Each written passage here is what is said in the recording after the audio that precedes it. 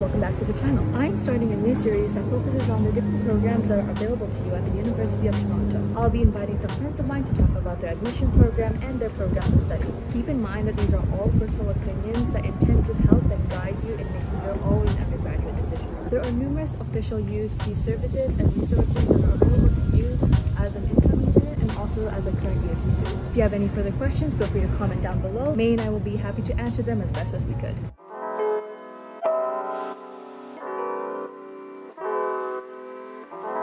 Hi, my name is May. I'm a third-year undergraduate student here at the University of Toronto in the Life Sciences program, and today we'll be talking over some general questions about the Life Sciences program and what the program might entail, different sorts of programs, as well as some extraneous details that might be important for you to understand. Sit back and enjoy. So why did you choose to go into the Life Science program at the University of Toronto? I picked the Life Sciences program here at the University of Toronto, mainly because I had always wanted to go to UofT for any sort of program, and I applied for engineering and the Life Sciences program here actually. I got into both. The main reason that I wanted to pick the Life Sciences program at the University of Toronto over any other university was because of the different programs that were offered specifically. In the Life Sciences program alone at UofT, I believe there are over 20 different possible majors and specialists or mixes that you can do, and all of this really provides a multidisciplinary education here at the University of Toronto. And of course, given that the UofT is situated in Toronto, in a very brilliant and lively city in Canada, I think this was probably one of the best options for me, given that I really enjoy being in a large and diverse population. What are some common prerequisite courses that high school students should take? I think in terms of prerequisite courses for high school here at the University of Toronto, I think it's actually pretty lenient in terms of what you want to take. So really in high school you can pursue a lot of your own personal interests. Now for me, I did the IB program in high school, so for me it was mandatory to take 6 courses, 3 of which were higher level, 3 of which were standard level. And of those, for the Life Sciences program, I found that the most important were obviously biology, because a general understanding of biology is applicable through all the Life Sciences programs. I also did higher level chemistry, and that was also really important, as well as standard level math. Now those courses, biology, math, and chemistry, are very important because in the first year program here at the Life Sciences program at UofT, they're mandatory courses, for most people at least. If you don't do calculus or you don't do chemistry in high school, you may find it difficult in university to do first year chemistry, especially in organic chemistry. I know a lot of my friends struggled with that. So in terms of solid prerequisites, I highly recommend that you do those 3. Otherwise, you might supplement your education in high school with English. I did English. I found English to be something that I expressed my thoughts in. I thought it was something really interesting, actually. I really enjoy reading. I also did the standard social studies, although I didn't do that in IB. I did philosophy because that was also something that I was really interested in. So you can really mix and match your high school education to suit whatever you want to do at university, because I think the University of Toronto is willing to accept a diverse range of students who come from different backgrounds. How did it influence your preparation for university? In terms of beneficial courses from high school, outside of the mandatory ones, which are English and calculus, I found biology and chemistry to be extremely useful at the Life Sciences program. Now in first year at UofT, what you end up doing is a similar set of courses with all of your year mates because, well, firstly, they need to set up a foundation for you to understand basic biology, basic chemistry, and basic calculus in order for you to progress into further academics and specifically into programs. So I found, for first year especially, that chemistry for me was very useful because I did IB chemistry in the higher level standard. A lot of those foundational bits of information was really useful for learning chemistry in the undergraduate level because it was much of the same thing with a little bit added on. Now for calculus, this was much of the same, and in doing standard level math in IB, I was really able to understand or get a feel of differentiation and integration before my university career began. If you choose not to do those in high school, of which you have to do calculus in order to get admitted into the Life Sciences program, I do think that chemistry first year does become very difficult for you if you don't choose to do chemistry in high school, because a lot of those mechanisms, a lot of those synthesis steps, for example, SN1, SN2 mechanisms, they really become tested and they really become very important and structural to the courses further on in your undergraduate career. In terms of biology, now I don't think this is a requisite for the life sciences program. I'll have to double check that. But if you have an interest in biology and you really want to start early, I do recommend taking biology in high school, because that will really set up a foundation for basic human anatomy, basic understanding of cells, microorganisms, which are really important and useful for studies and programs later on in your university career. The first year U of T courses generally go over biology and chemistry concepts, but it's better to get a head start during high school. What are some factors that students should take into consideration when choosing a college or university? What are the special qualities of U of T? How is the city of Toronto like, and how is it like living here? In terms of picking a university, it's really important to consider a wide array of different factors before you actually select. Now for me, I chose the University of Toronto, as said before, for its prestige, for its renown in the life sciences programs, but as well as for the fact that it was in Toronto, a city that I was unaccustomed to. I had never actually been to Toronto before because I'm from Calgary. And now for you Calgarians, you also know that the weather is miserable in the month of November, leading up to winter all the way until like May. So really, the weather was also a really big factor for me in picking Toronto. In addition to picking those factors for my career here at U of T, I also decided to come to Toronto because I was able to, my finances allowed me to, and if it does for you as well, then you should consider really applying to a school or a dream school. Now for me, U of T is my dream school, but if not, you can also consider out of province if you're able to.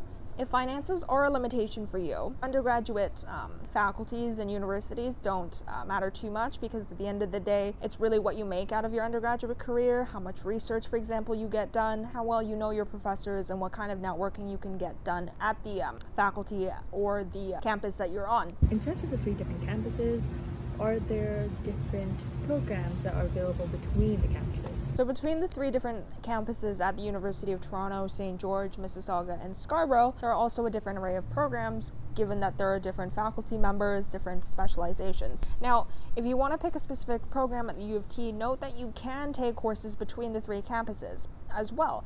So if you choose a specific program, say journalism, which is exclusive to the Scarborough campus of U of T, you're free to take other courses as well on the St. George or Mississauga campus if you choose to commute. So what made you choose New College? In the University of Toronto, and specific to the St. George campus, which is the largest campus of all U of T campuses, you may know that there are 7 different colleges, one of which you get to pick and one of which that you will be sorted into. As a challenge, I think the 7 colleges are Innis, Wordsworth, New, Victoria, Trinity, University, and St. Mike's. Of those colleges, you will get to choose one that you rank best, and your choice really should depend on a multitude of different factors. Now, I know a lot of people may choose Trinity or University College because of their centrality and the beautiful buildings that they're known for, in addition to Victoria as well. In terms of setting your undergraduate career, you should also consider what kind of courses may be offered at those colleges that might be specific to your interests. Now, I know that New College is very specific towards Caribbean studies, towards women and gender and equity studies, which are, pretty big across all university campuses in Canada. But if you're interested in those things and you're interested in doing a course through your undergraduate career in one of those things, you might also consider that as your college factor. Now, in terms of placement and location throughout the campus, the University of Toronto St. George campus is very big. It's situated in Midtown Toronto, and getting across from one end of campus to the other can take upwards of 20 minutes. If you're the type of person who wants to live on residence in first year and you don't want to wake up at the crack of dawn to get to your classes, and instead you want to wake up like me, like 5 minutes before class, you might want to think about your location and your first year classes locations. Now for life sciences specifically, most of your classes will be at Convocation Hall, which is at King's College Circle. So from New College, it's a very short distance. You can actually make it there in about 10 minutes if you're walking slowly. If you have longer legs, you might make it there in 5 to 7 minutes. Now, that's not the same for Victoria College. It takes you upwards of 10, 15 minutes, 10 if you're really fast to get from Victoria all the way to Convocation Hall. And in addition to Convocation Hall, which isn't the only place that you have courses in the first year, you might also have Bayhen, which is situated near Convocation Hall. Those are where a lot of chemistry tutorials are held. You might also have courses in My Hall or Lash Miller, which is the chemistry building. You might also do physics in your first year, and that's at McLennan Physics Laboratory. all of which are situated on the west side of campus. So if your college is situated in the east, you might really want to think about the location and make a really solid plan for where you want to get to your courses. Now, of course, this is not the same for all programs. For the life sciences program specifically, most of the courses are situated on the west side of campus, although there are a few exceptions. However, if you're in the arts or you're in economics, for example, I know that a lot of courses are instead situated in the east. So that might also be a big factor. In addition to that, residence might be a big factor for what you consider in terms of college. If you don't get into the residence of your college, you might instead be relocated to Chestnut, which is about 20 minutes off campus on Dundas Street, I believe. But it's quite a far walk, especially in the winter, all the way to campus, although it's about 20 minutes if you're fast, 25 minutes if you're slow. So in terms of colleges and spaces, you really want to make sure that the college is offering enough adequate spaces for first years. And I know that for most, if not all colleges, there's a first year guarantee. When you're considering college residences, you also really want to look at the quality of the residence. Some buildings in some colleges are very old. They may not even have air conditioning, which I know is true for some of the colleges. I won't name them. However, some other colleges have newer faculties. I do know that University and New College both have newer buildings in Morrison Hall and Wilcox at 45.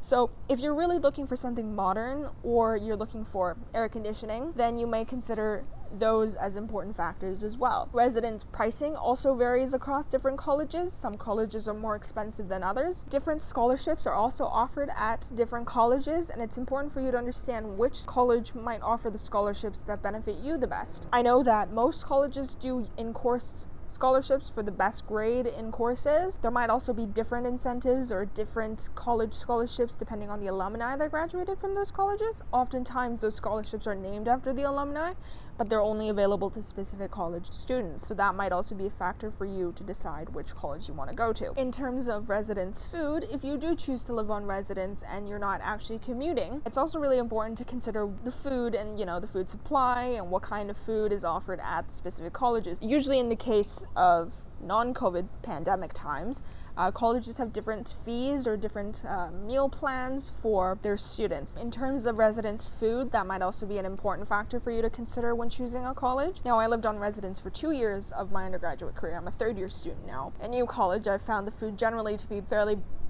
of higher quality than the other colleges, and I can say with some general confidence that the wider variety and the better quality of food at New College was probably a boon. In addition to food, there's also different set amounts of plans and different costs for the plans at different colleges. Some colleges might charge a little bit more for meal plans, while others might charge less. There are different systems, so it really depends on what you can afford, what kind of quality you want, and generally speaking, bigger colleges with bigger amounts of people living in residence with bigger residences in general will have a wider variety of food at, meal times. What did you do in high school that just made you better prepared as a university student? Now, I've already talked about courses and what I've done that I found helpful in high school, but I also did quite a few extracurriculars, so I don't think I was the most active student at my high school, actually. I was part of a few clubs, one of which was Interact. I'm sure that's pretty common in Canada, but basically you do routine volunteering in the community through food banks, through things like food donation,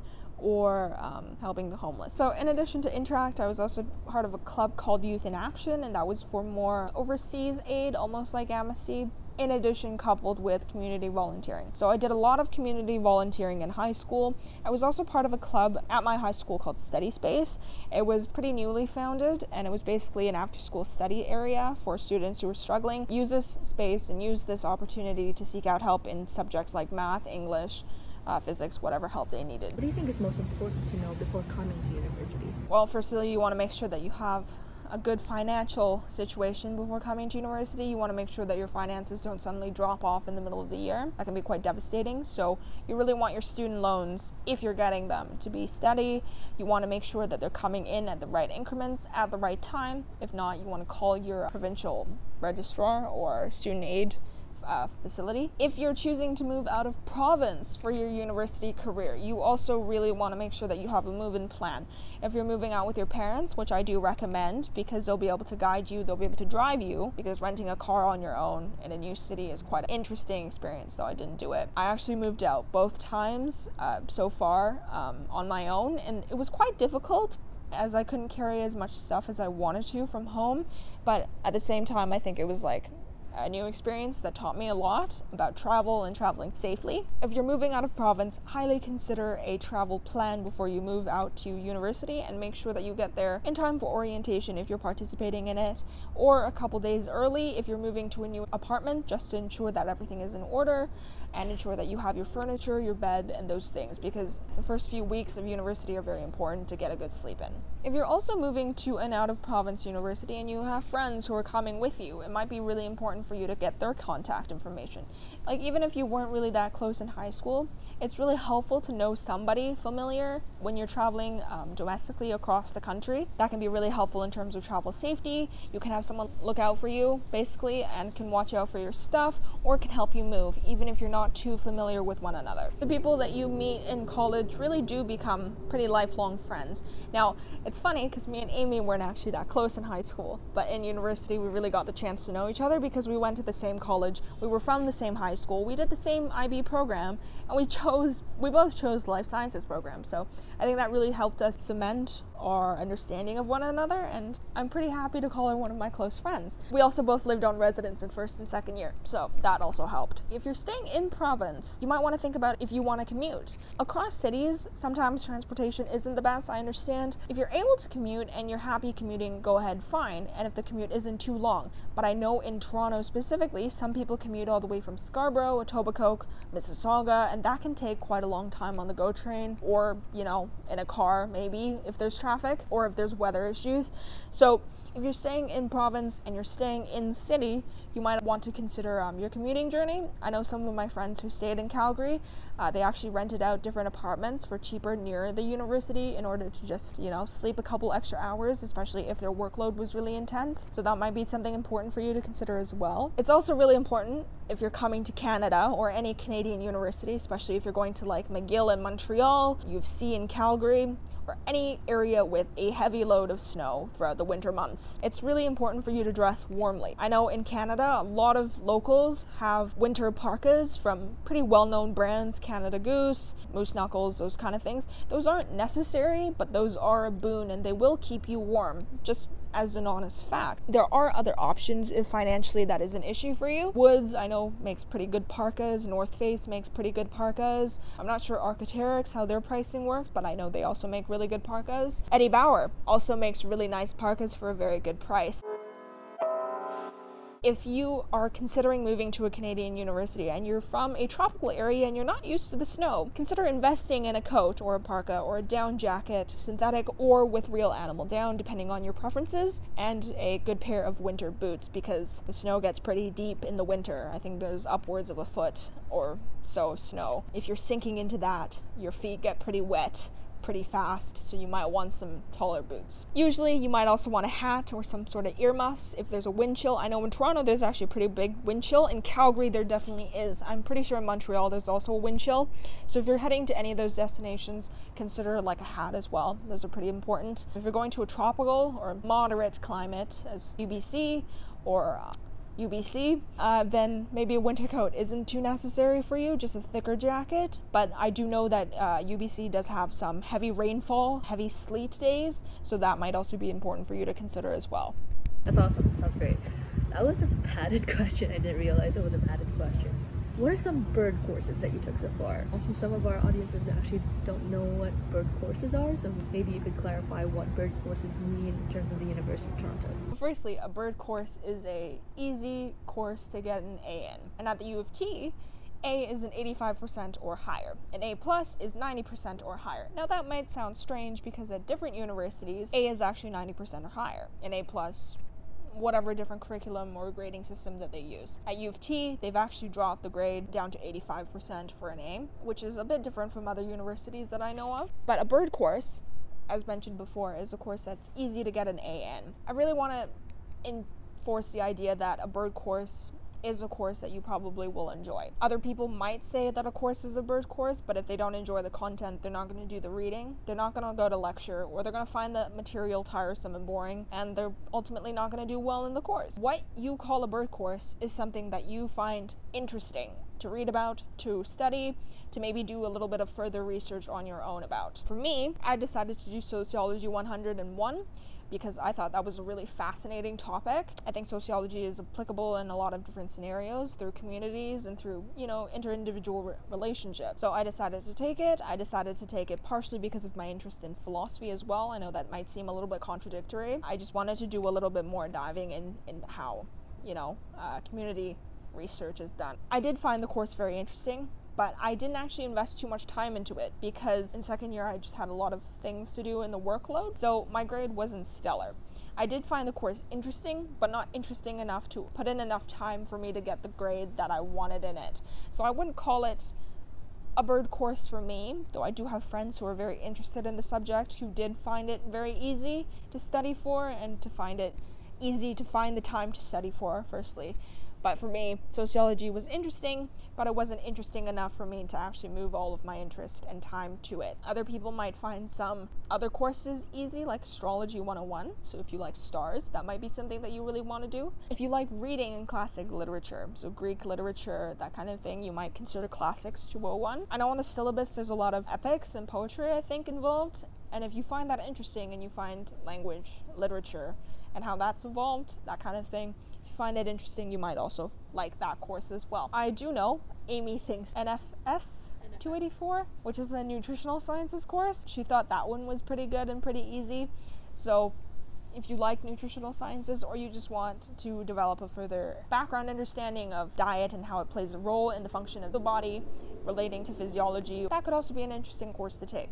The IB and AP programs, I think there's a common debate as to which program is better. I remember hearing that in high school. Personally, I believe that they're very similar to each other. It just depends on your location and whether or not these programs are accessible to you. As long as you gain that experience and that background, that's what's important. Would you mind going over a little bit more about your experience when you took the IB program in high school? In high school, I did do IB. I did the full IB program starting from grade 10, and I did my subjects in chemistry, English, and biology for my higher levels, and for my standard levels I did French ab initio, I did math standard level, and I also did philosophy in standard level.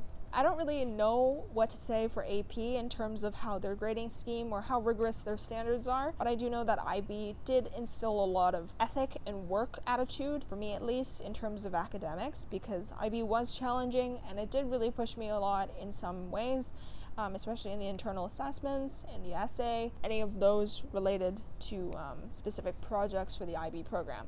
I don't know what it's like to do AP, so I can't really say, but in terms of IB, I also found that the exams at the end of the year were also pretty helpful in terms of studying, because that really allowed me to set a schedule to study for the IB exams, and that kind of ethic and time management skills really translated to university, where exam season is very similar to the IB exam season. How can students find extracurricular activities in university? So the best way to find extracurricular activities to do in university is probably during orientation week. Now that is when you have the broadest access to the widest number of clubs. And during orientation, what they do, sometimes it's torturous, sometimes it's better, but they make you walk about 2 miles across downtown Toronto in a club day parade. Now, if it's 31 degrees outside, It's a tri-campus parade. but if it's 31 degrees outside and you didn't pack enough water, they do have trucks going by the parade handing out water, but it is still very hot and everybody is still very sweaty, and you're surrounded by probably a couple thousand different UofT students all moving at a very slow pace. Right after that, you have Club Day. Club Day is where all of the different clubs at the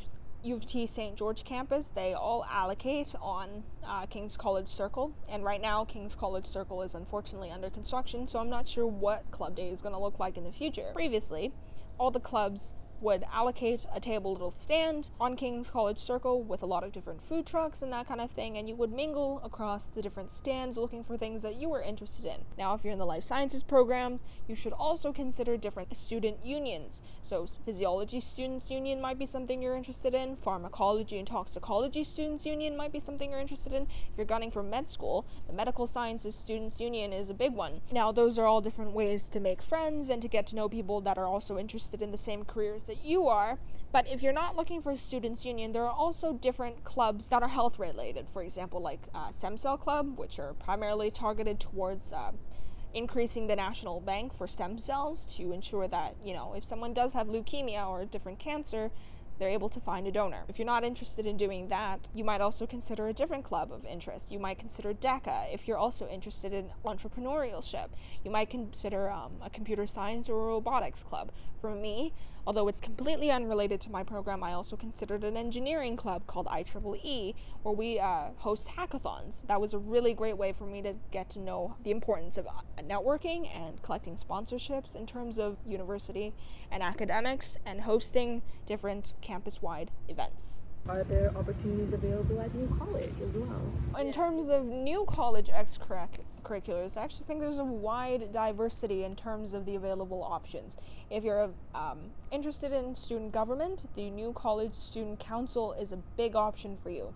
You can run from first year all the way up to fourth year, I think, as a council member, where you'll get to make decisions on behalf of the entire New College student community. If you're on residence, you might also consider New College Residence Council. Now, if you're on a residence floor, for example, the 6th floor of Wilson Hall or whatever, you have the opportunity to run for different roles, controlling the funding system, the allocation of budget, or the different events and activities that are specific to each individual floor. For example, you can run for treasurer of your floor, you can run for the House representative of your floor, you can run for, in terms of residence building, you also have the opportunity to run for residence president or different roles among New College Residence Council. Those are more of the leadership affiliated activities that are available at New College, but you can also choose to pursue orientation-based activities. Now, this year in orientation, you can choose to become an orientation leader, but following orientation, there's a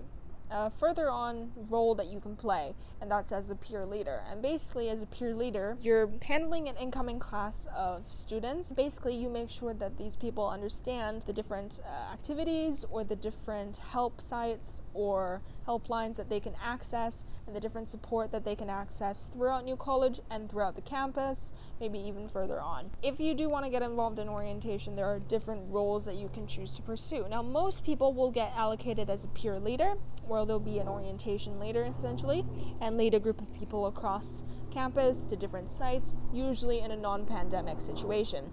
Further beyond that, there are head peer leaders or other individuals who show exemplary leadership qualities who get to become leaders of the peer leaders. There are also other roles that you can choose to apply for depending on what you're interested in doing, like orientation coordinator, that kind of thing as well. Can I get a BSc and a BA if I do 2 different programs during my undergrad? In terms of getting the actual degree, you can actually be pretty multidisciplinary in choosing your programs. So for example, you can do economics and biology for all you want. So if you have a mixed interest at the end when you graduate, if, for example, you are choosing economics and biology, an economics degree is a Bachelor of Arts, while a biology degree is a Bachelor of Science. You can ultimately only choose to get one of those degrees, depending on which one you want. What's the difference between a specialist, a major, and a minor in terms of the life science program? In terms of a specialist, a major, and a minor here at the University of Toronto, a specialist does 12 credits worth of required courses for the program, while a major only does 8, and a minor does 6. You can graduate with a specialist only, which is 12 credits, but of course you will be doing 6 credits in breadth courses or other courses that you are interested in. If you want to mix and match, you can also do a specialist and a major, which brings you up to 20 courses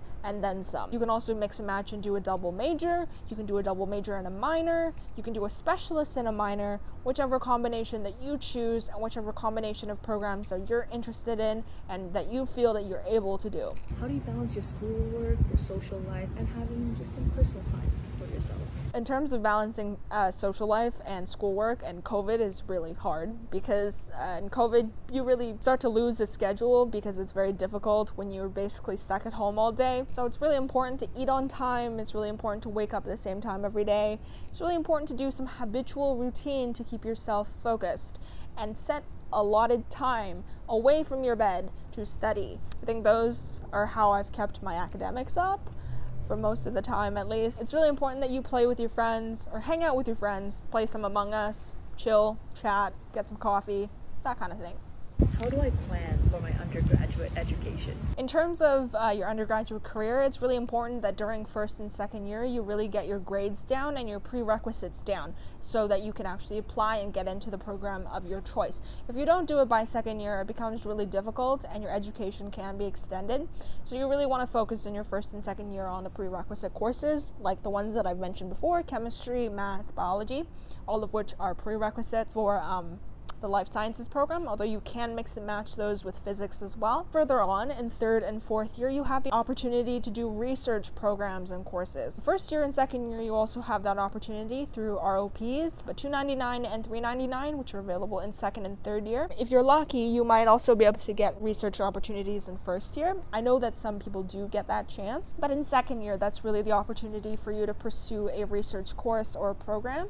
I know that for my specific program, there are plenty of different opportunities for us to pursue. If you're in the life sciences program, just know that there are different research programs where you write theses and you do actual hands-on lab work beyond that of your first and second year biology and chemistry labs. This is where you actually genuinely get into a project and you work with a principal investigator to actually do something or do an experiment or help with the experiment of a graduate student. So this is a really great chance for you to get some really good hands-on experience, and that's available starting summer or after second year going into third year. Sorry, I should clarify that. In your fourth year, you might also choose to do a research. You might choose to do a thesis. If you're specialist, it's actually mandatory for you to write a thesis course. Usually these programs are $496, $499, $497. Those kind of numbers are generally pretty big. If you have the opportunity to do that, I highly recommend, because it's a year's worth of research, learning how to write under a principal investigator, under a lab. It's a really good tool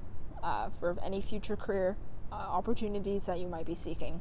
Now the big question: what is one piece of advice that you have for incoming life science students or students who would like to consider the life science program at the University of Toronto? I think health sciences, especially right now, is very lucrative because there's a lot of different research that we don't quite understand yet. There's a lot of different details in anatomy, physiology, in disease, pathology that we don't quite understand, and we could always use future researchers in. So I think life sciences is definitely a program that you could look into, and if you're choosing to go to medical school, which I know a lot of you are, life sciences is definitely a program that you want to be looking at for your undergraduate career, though it's not necessary, but it does set a very good foundation for medical school, and it does provide you the material for your MCAT if you're choosing to write it. Of course, medical school is not the only health sciences related job that you can choose to pursue in the future, so if you want to be a graduate student after your undergraduate career, there's a lot of different research opportunities and further research that needs to be, frankly speaking, done in our current curriculum and in our current understanding of